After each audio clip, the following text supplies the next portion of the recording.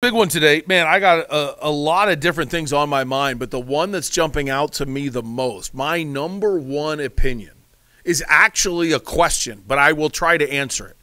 What is going on with Marvin Harrison Jr.?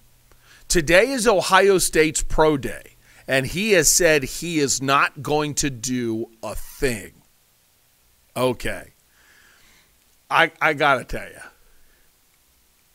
What are the Patriots doing at number 3? I'm sorry. What are the Patriots doing at number 3? This draft is getting incredibly interesting with more and more people like the buzz that you know is untrue. Like you can't get me to believe it. J.J. McCarthy, and I could eat my words at some point in my life. J.J. McCarthy is not a top 5 pick. He does not belong as a top 5 pick. All right? Your need for a quarterback does not make